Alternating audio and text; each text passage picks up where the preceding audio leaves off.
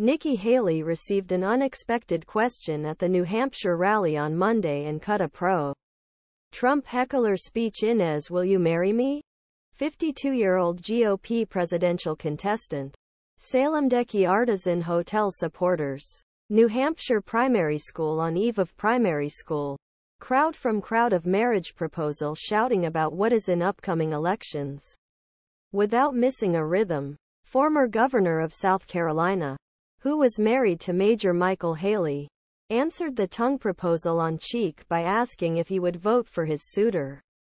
Orum I am voting for Trump. The man replied. After a short pause, jeers attracted the rally participants. Haley. Florida government after Ron Desantis suspended his campaign last week. He must have a desperate win in New Hampshire, where he was the only Republican candidate running against 77-year-old Donald Trump.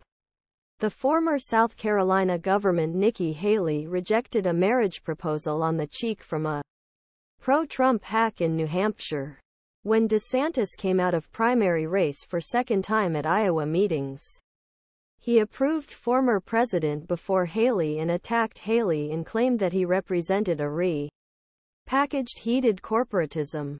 77-year-old Trump made a wide leadership against Haley most of the polls in New Hampshire and won a 30-point victory. Iowa. Haley, the only Republican candidate running against Donald Trump. New Hampshire needs to have a desperate win.